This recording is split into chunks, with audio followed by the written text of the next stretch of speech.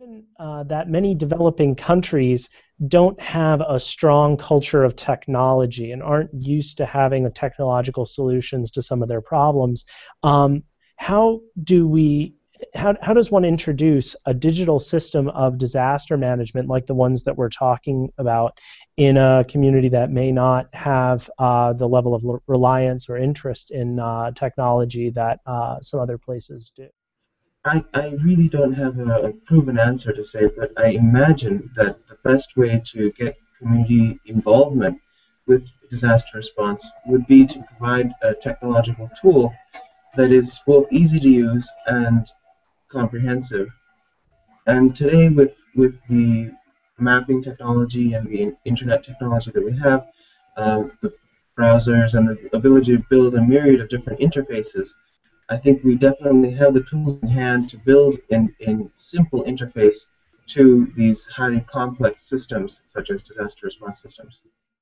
Sure, yeah, it's something that we think about all the time.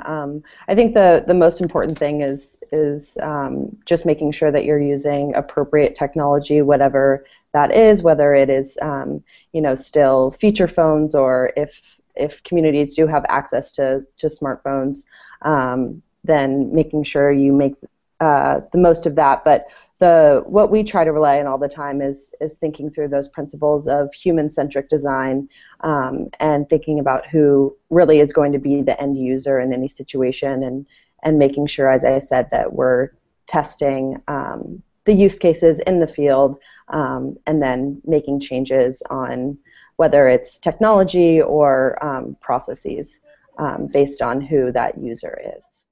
There are some places where there genuinely is no technology. Also, I mean, this is Nigeria. Also, in Nigeria, we worked in a situation where we were working with police, and they had no technology at all available to them.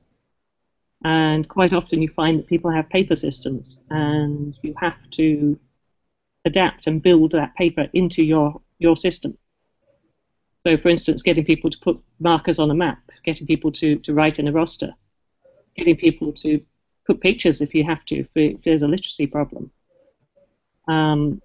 Also, sometimes there's fear of technology.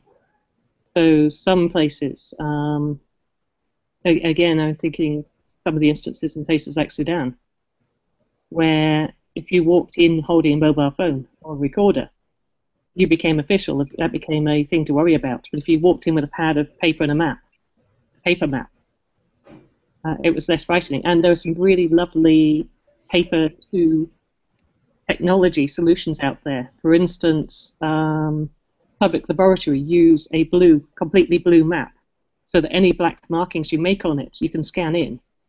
OpenStreetMaps has a map format where they have a QR code, and the corners are within that QR code, the map. So again, you can scan and normalize to the existing maps. I've probably gone a little bit too far into using paper as a technology solution there, but that you use what's available. As Anna said, you use what's available.